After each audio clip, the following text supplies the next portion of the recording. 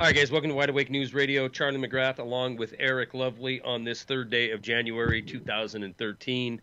I want to welcome all the listeners from Rinse Radio audience. And if you're listening and not in the chat room, you want to join the folks in there, go to wideawakenews.com, click on the Wide Awake Radio button, and, of course, welcome all you fine Oracle Broadcasting listeners as well. Eric Lovely, I'm going to turn it right over to you because this is your hour to shine, my friend. And I'm seeing in the chat room, they're ready for an Eric rant.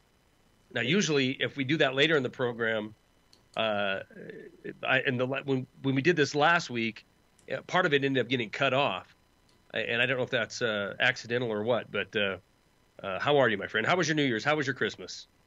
Well, I can't say that I exactly celebrated what most people call as Christmas, but that's a really long subject to get into.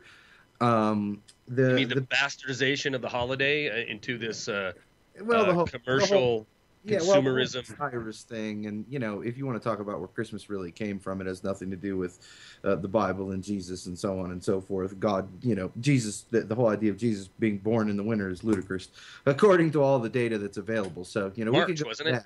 Yeah, he was born as he went into the fall. And whatnot, and people were harvesting goats and so on and so forth. It was harvest time, and so actually, I think it was the end of spring, moving into fall, out of summer. Really, is what you're talking about. But that's a really long subject, and people are looking for a rant, and there may be one. Okay, but it might be a slow bubble because first we have to get through the trees of confusion. Okay, the forest of confusion. I'm with you.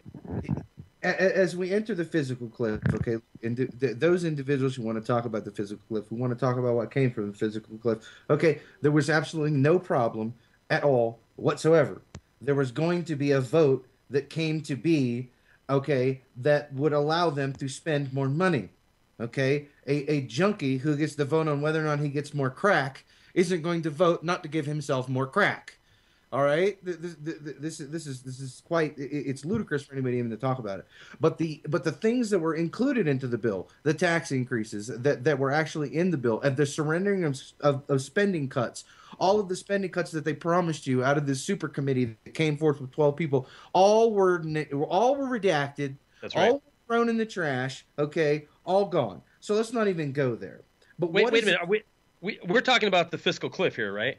We're talking about that legislation, that garbage that cost 77% of the households in this country an extra $1,500. That one? Yes, as well as we could go even further into talking about the ludicrous stuff that was included in the bipartisan bill and so forth. But the crisis, the moment at the end is what is what keeps you from looking at what they actually signed. Oh my God, it was the last crisis. We went down to the 12th hour, and Jack Bauer swooped in with his briefcase and his shotgun, threw the bill on the table. We all signed it, and bada bing, everybody was saved. But they don't talk about the crap that was in it, the ridiculousness that was in it, but we're not going to either because this is all a diversion. We're also not going to talk about the Sandy Brook individual, okay, or the Sandy Hook. I can't remember what the school is, okay. We're not going to talk about how the guy doesn't exist. We're not going to talk about that he's supposedly on a medical treatment and receiving pharmaceutical drugs, and no one on the planet can say that this is happening. There is no doctor, there is no pharmacist that can produce documented evidence that he was on any kind of medication over the last 3 years. You can't find that he was actually going to school for the last 3 years. You can't find an individual that even could say that they saw him for the last 3 years. And the only individual that the FBI claims he could see him that he was living with was so conveniently shot in the face before the crime ever took place. So we won't go there. We won't talk about all the hypocrisy and the diversion of what that's for. Because what all that is really for, ladies and gentlemen, is for this one thing. This is truly what I believe all of these distractions were for. And this may incite another rant, not only by me, but by Charlie. The reason why is because Naomi Wolf, the author, is the individual they're attempting for you not to look at. Why? Why is Naomi Wolf? Because you will find out that Naomi Wolf filed a Freedom of Information Act along with other editors, other news journalists, and concerned public with the federal government. What was this Freedom of Information Act going to entail? What was it according to? It was according to the Occupy. It was dealing with Occupy Wall Street and how the police coordinated and so on and so forth. And on December 28th, with all the distractions, after everything was done, the Freedom of Information Act came out and hit the surface, and it was finally approved because they could not hold it back anymore. And the telephone lines are open as you hear this, 877-342-6673, because I want to know what you think. Here's what the Freedom of Information Act divulged to you, and I want more people to listen, and I want more people to investigate this and bring more information to the table, because only part of the truth is here. We need more work. There are more blockades in this Freedom of Information Act. Here you go. Basically, that the FBI and the Department of Homeland Security created a committee merging the powers of the Department of Homeland Security and the FBI into one body. They then expanded that committee to include non-governmental NGOs and the banks, the Federal Reserve Bank. What did this committee meet to do? The committee met to organize the response to the Occupy Wall Street. It has now been confirmed that every police action and brutality taken onto the streets done to the Occupy Wall Street individuals was a collusion action voted on and implemented by your government in direct embed with the banks. It's provable. They clearly went into the streets with their own plan and beat them down. Now, here's another interesting fact under this Freedom of Information Act to go along with this. Here's a newsflash for you, ladies and gentlemen. The morning of the Freedom of Information Act being filed by Naomi Wolf and these individuals, the committee got together and redacted a portion of their plan. Do you know what a portion of that plan was? 6 assassinations of major Occupy Wall Street involvement and creators. Now, this is the reality. Now, whether or not anybody wants to believe it, whether or not people want to talk about it, it's out there. I want you to research it. I want you to prove it wrong, because there's a Freedom of Information Act all rooted around Naomi Wolf, and you can find it. And there isn't a problem with digging for this information. How long the information is going to be there, I don't know. This is do you have a link on it? Actually, if you go to Max Kaiser, somewhere on the Kaiser Report webpage and whatnot, because he's the one that first talked about it on the Kaiser Report in his latest program, Rule of Fraud or something like that, Dictator of Fraud. I can't remember what his latest video that was actually out, and that's where you'll find the first nook. He actually talks about the Freedom of Information Act and the violence that took place on the Occupy Wall Street individuals. He also talks about the redactions. And if you go and you follow this story, you will find enough information, hopefully, that will lead you to this Freedom of Information Act piece where they talk about all of this information. There is an actual committee. I can't remember who's in on the committee. Remember the group that they put together, and they were businessmen, and they've now given them badges, and they've given them guns, but they're volunteers. They're an organization. I can't remember. Yeah. It was on Ventura's program, wasn't it? Yeah, they are included in this committee. Okay, this committee, this merger is the complete realization that you live in a fascist, Marxist, totalitarian nation. It doesn't matter what you think, what you believe, or what you want to call them. When business and government power merge to take action against a third party, it's called fascism. You can break it down any way you want. And now if you look at Glenn Beck and Michael Savage and others are starting to talk about creating a nationalist party. Okay? A nationalist party for the good of the nation, for the good of the flag. They're creating an actual nationalist party. Okay? Michael Savage has come out now professing all kinds of crap about a nationalist party. Okay? These things are not... They're so engineered for the individual. The information is there. It is very difficult for me to do these things and for me to talk about these things, because now it is becoming to the point where if you look at new legislation, if you look at the gun ban legislation, if you look at these things, these are the final steps. I mean, a gun ban legislation. It says right in the gun ban legislation... Holy cow, Eric, you ranted right through the first segment. We're going to be right back with a very heated Eric Lovely and more Wide Awake News Radio in just a minute. Hang tight. Welcome back to Wide Awake News Radio. Charlie McGrath along with Eric Lovely. If you're listening and not in the chat room, head to wideawakenews.com. Click on the Wide Awake radio microphone in the right-hand corner of the screen. That'll take you into chat. You can join the 50 or so folks we have in there now. During the break, I dropped a link in that had to do with what Eric was telling us about. This is an article by Naomi Wolf. Now, this isn't the Freedom of Information Act request or Eric, the information that came out in that Freedom of Information Act. This is an article she wrote that appeared in The Guardian, how the FBI coordinated the crackdown on Occupy. And guys, read it. I mean, it's too long to read right here on the air, but if you were listening in Justin TV, then you heard me recite some of it. But I mean, Eric, there's absolutely no doubt that, and you know what? Here's the thing. I'm not surprised at all, and I'm sure you're not either. This is exactly what you and I and many others have been talking about since we've been doing this.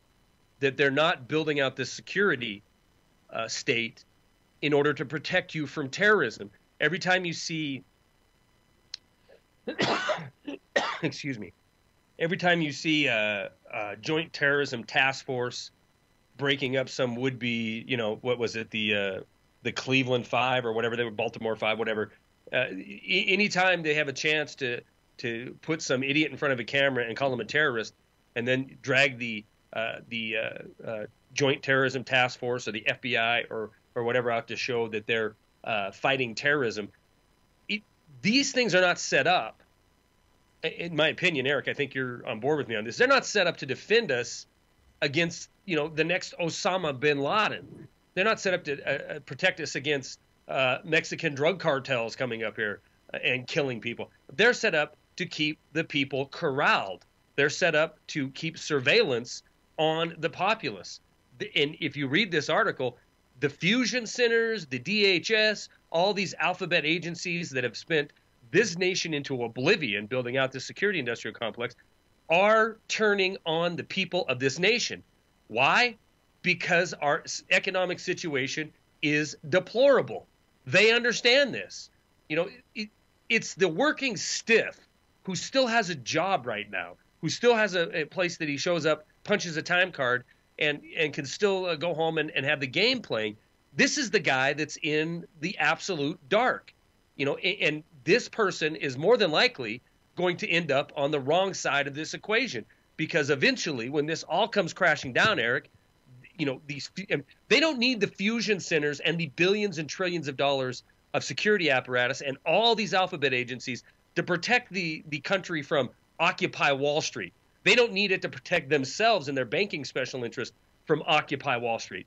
They are set up to protect themselves against a mass populace that has been completely and totally deceived and is really, really angry. Eric? Well, man, see, here's my problem, and here's what I try to convince people. Because propaganda the way propaganda is disseminated, because of the way advertisement and everything is nuts and bolts built around Sigmund Freud's work, okay, around the way the human mind works. I can tell you, just as in the first revolution, 70% of the population is not going to be there for you. They're not going to get in the way. They're not going to do anything. Whether they got a job, whether they don't got a job, none of that matters, okay? It is the propaganda and the way that they make decisions based on how they've been programmed and responses. Now, they may go berserk, they may become a flash mob here or there over food and so on, but you have only 30% of the population pool that the government is also applying money and pressure to that pool. Businessmen, entrepreneurs, independent individuals. They're swaying the alpha males to their side by buying them into the actual system of fascism. Okay, this is the way it works. So your pool of individuals is between 10 to 20% that you're actually going to be able to draw upon that's physically going to do anything. This is the reality of how the human mind works. And so many people want to tree hug and they want to talk about all this crap, but our forefathers was aware of this type of work being done, these type of theories being used, and they understood it and they openly talked about it.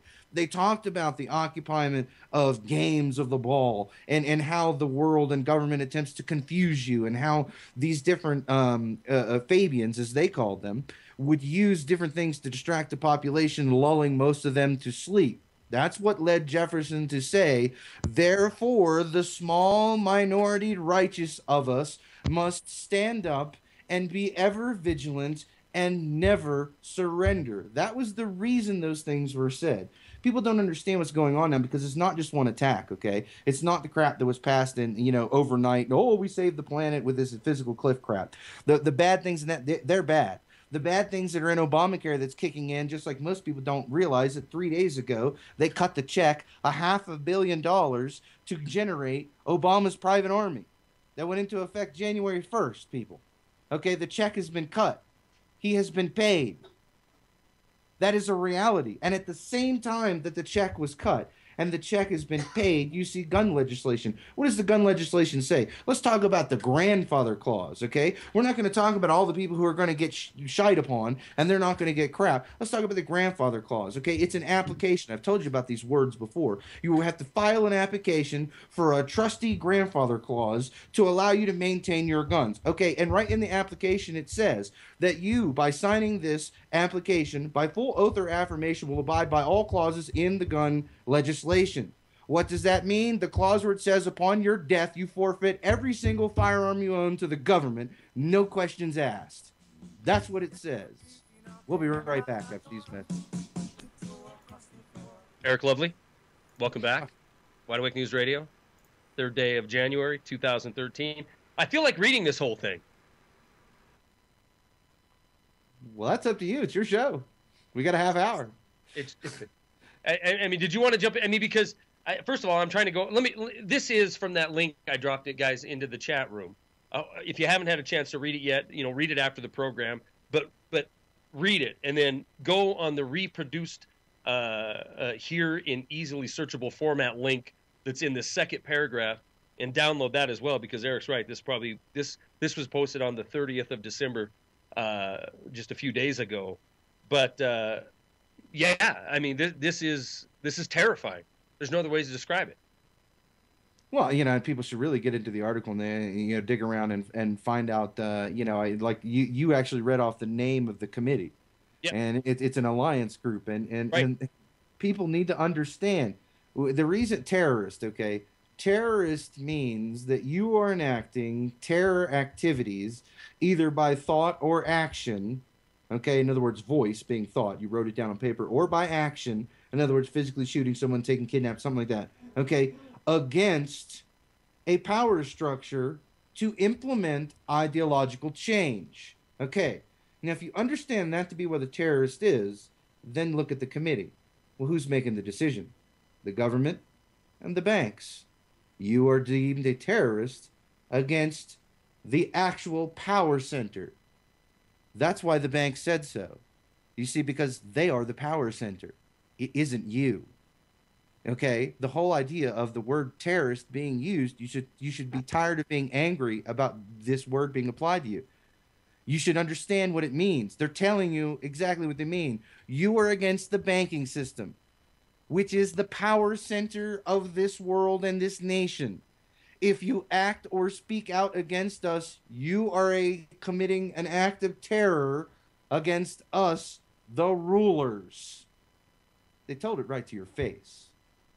It's always been right in your face. Charlie? Well, I mean, what do you want? Yeah, this is the boot.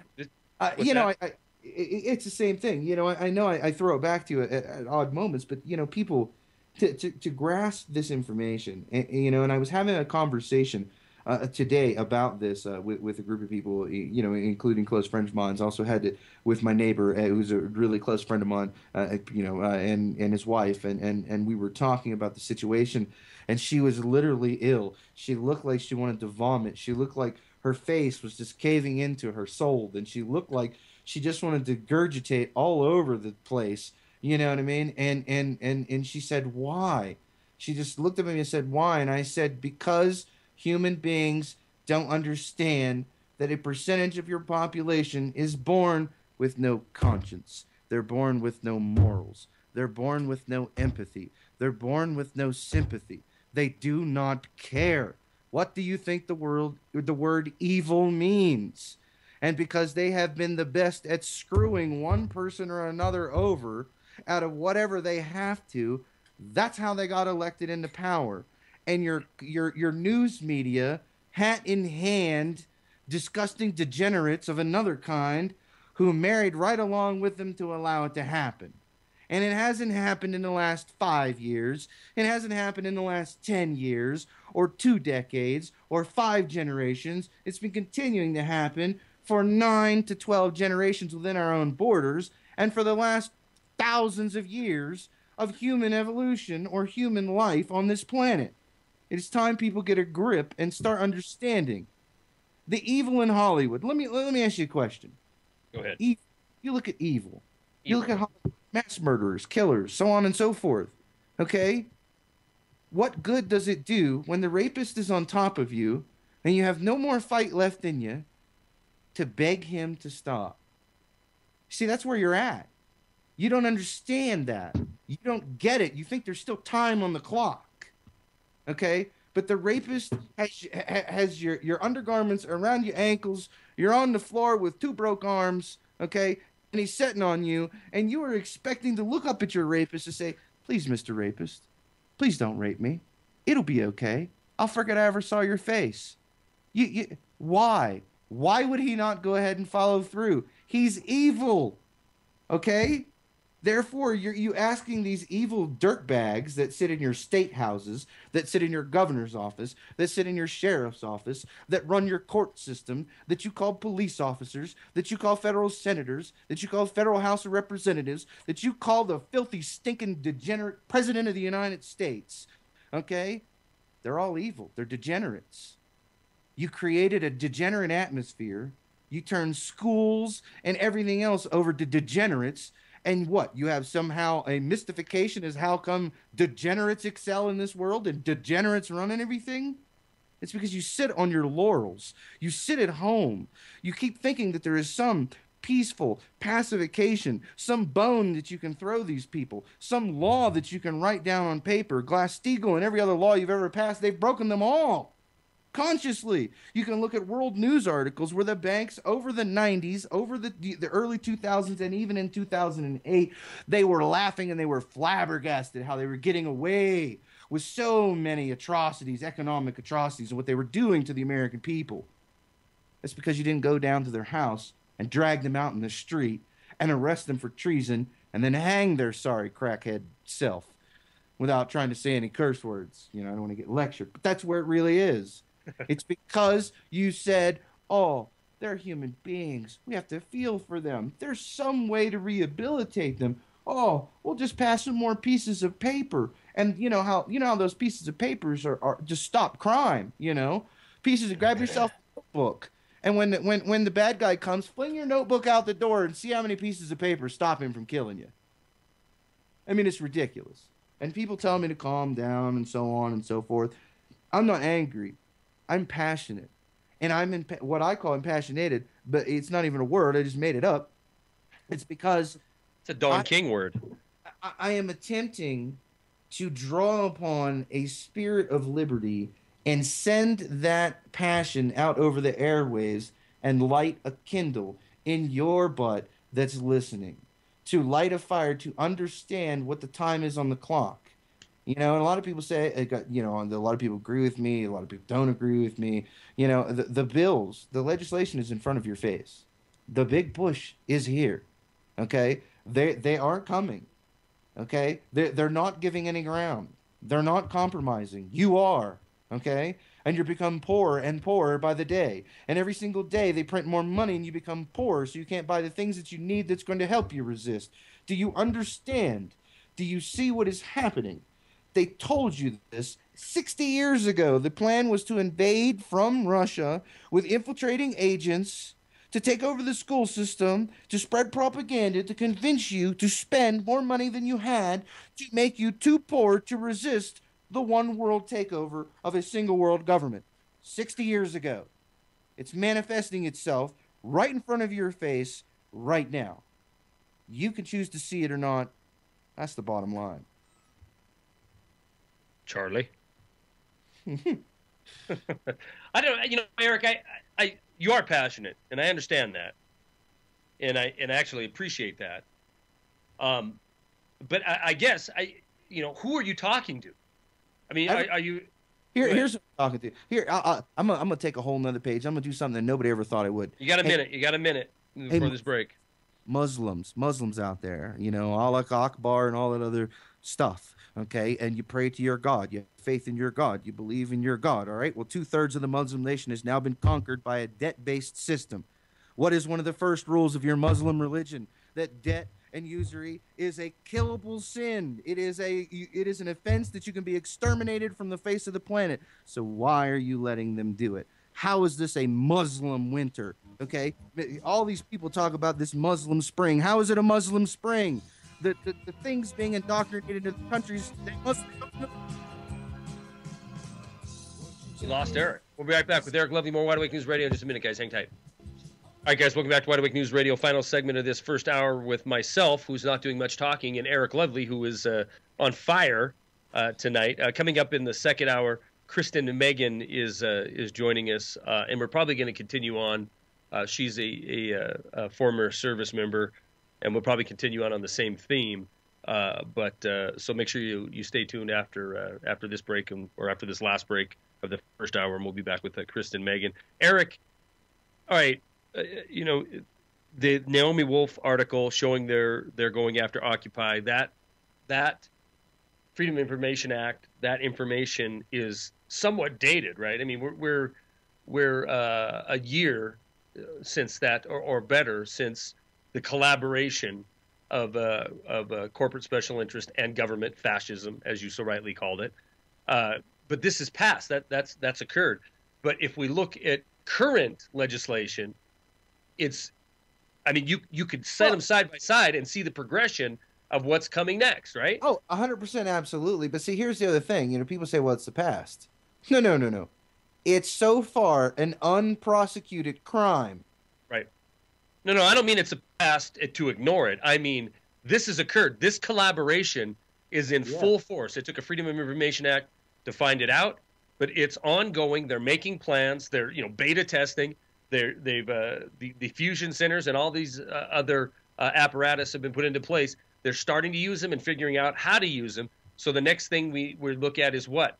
This massacre at Sandy Hook, followed by immediate gun control legislation. In fact, you and I were talking about this Illinois legislation that even goes further than the national legislation that's being talked about, which is they're going to take everything. If it's a semi-automatic, if it's a high-capacity round, there's no grandfathering. You have a limited window. You can turn it in or face prosecution. I mean, this is the next step, is to disarm the people. Like I said, all this agency, all this effort, all these resources were not put into place to combat only Occupy Wall Street, right? That is a blip on the radar. Occupy is a blip on the radar. I truly believe they understand the times we're heading into and the need to protect themselves against a populace that's, like I said, plenty mad. Oh, if you look at it from their point of view, okay, if you actually sit down and take a moment and you say, and you assume the role, tell yourself, okay, I'm a bloodthirsty piece of crap banker who wants to, do I want to continue being this banker with all this power and this authority? Yes. So what do I have to do to keep it? You see, this is the thing. The NGOs, everybody gets all these think tanks. Everybody's angry with these think tanks about, well, the think tanks are saying to suppress the people and to lock them up and to put them in the concentration camps. Well, you see, you don't understand. The think tank has came up with a conclusion based on the data it was given. Okay, the data it was given is, hi, we're the bankers, we're in charge. How do we stay there, and who are our enemies? So everything that the think tank said was correct. People who have faith in a God, people who believe in a religion, people who believe in independence, people who believe in firearms, people who believe in their constitution. We are all enemies of the bank. There is no there's no two ways about it. That's who we are. We are the terrorists, okay? Because presently you're confused. You can't. If you were in charge, you couldn't be a terrorist against your own authoritative rule because that you're the sovereign. You are we the people. Okay. So if you're deemed a terrorist, then you must be terrorizing some other group that's in charge. I mean, it's really quite simple, and these legislations are moving forward now. And you talk about these things, but why? With this information now being presented, I can guarantee you what should happen is in the next month, you should have every single state, every state's attorney. You should see people filing into the state's attorney's office. You should see affidavits being written and signed. You should see oath and affirmation being sworn out. You should see these FBI agents, these banksters, and everybody being federal felony arrest warrants for treason should be issued in every single state for them. It's not going to happen, ladies and gentlemen, because they control things and you either don't have standing or a judge isn't going to approve such a thing. Or if the FBI or some local cop even thinks he can arrest somebody, he will be told by the district attorney that we will not file charges. Okay? This is the reality.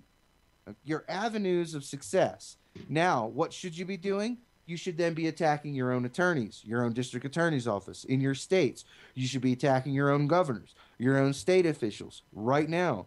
We are doing it here in our state. We are attempting to pressure the sheriff and so forth to issue warrants for anyone attached to and involved with, upon evidence procurement, to be issued warrants for arrest. Anyone involved with this committee. What did your sheriff say? Well, the sheriff basically says that he is behind it, but he can't go outside of his jurisdiction, which I know is true. If they ever come here, he'll arrest them. If the warrants are issued, if the judge will back it, he will carry out his duty to we the people, and he will arrest the bankers, the FBI agents, whoever they are. But the problem is it's one county. Nobody cares about this one county. But if you start making it 50% of the states that these agents can't operate in because they will be arrested for treason. See, this is the difference. You should be pounding on your doors locally. You have the evidence in front of your hand. The Freedom of Information Act is the evidence because, ladies and gentlemen, treason is very simple. You only need two things. They need to knowingly and willingly act against the power structure and interest of we the people, the Constitution. The Freedom of Information Act proves it. Dead rights. Caught with their pants down. Hand in the cookie jar. Pure fascism. Complete contradiction. Knowingly and willfully working against you and your rights. Guilty as charged.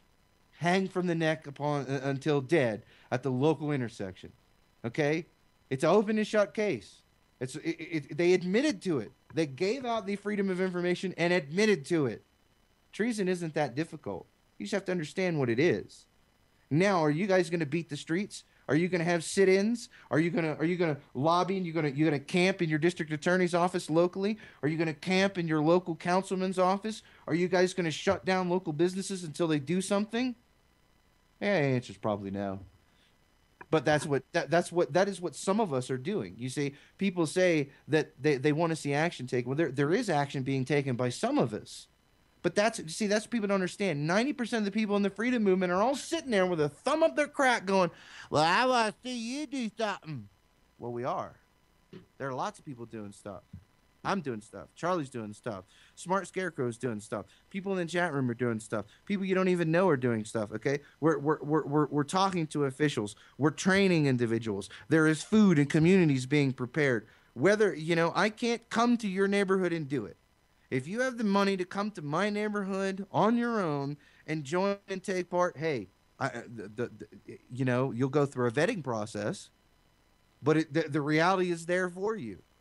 Now, the whole idea of you not doing it in your own community and you not taking action on your own, waiting to see what Superman's going to fly in the door, and, we're going to wait, and we're going to see if Eric Lovely's successful. And if he's successful, we're going to all pile on, and that's going to be the wagon we're going to take. Well, bandwagon patriot, just as the quote goes, you will be few and far between as the blood droplets hit the ground, but you will stand in the sunshine and demand your trophy upon our day of victory. John Adams. Charlie?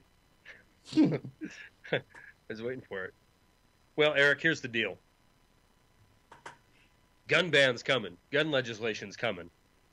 There is going to be, I said to you a few weeks ago, I think last time we talked about some of this legislation that was in the works, that I truly the vast majority, especially in the NASCAR dads in the South, this issue is going to force a lot of people to take a good hard look at where we sit in the United States of America. This issue is going to raise so many more hackles than the boring financial bank issue that has dominated this country for the last 100 years. However, for the last 4 or 5 years, this massive crime that occurred, most people could care less about as long as they still had a job to go to. This one issue, gun control and government taking those guns, I think is going to show exactly why we have this never-ending police state, this never-ending security industrial complex that has manifested across the country. Eric? Yeah, You disagree? Yeah, there's a lot more people that. I agree. I do agree. I agree that there are, well, we'll include everybody. I agree that there are a lot of people that are awake. I agree that there are a lot of people who are looking at the information. But, I don't know what to say, and people call me a dreamer. And the only difference between a dream, okay, and achieving your dream is action. That's all it's ever been. That's the only difference. Dreamers don't ever get anything because they're always dreaming. It is entrepreneurs who take action. It is people who take the mantle upon themselves, whether they like it or not, and they charge forward into the breach. Those are the people that achieve dreams. Those are the people that live way up there in the sparkly sky that you think you can never reach. It's simply because they take action upon their dream and they have faith and they actually believe in the things that they're talking about, and whether or not getting the nuts and bolts, I think it's an opinion. We both make opinions about what we see. We both make opinions as to the type of people we're dealing with, what actions will be taken. The only guarantees I can tell you that I think are guarantees, okay, this is my personal opinion, is that I understand the enemy. Okay, I know that they're going to continue to push forward. They're going to be relentless. They are not going to surrender. They're not going to go away because you asked them to. According to their paperwork, they already own everything, including you and your children and everything you call yours.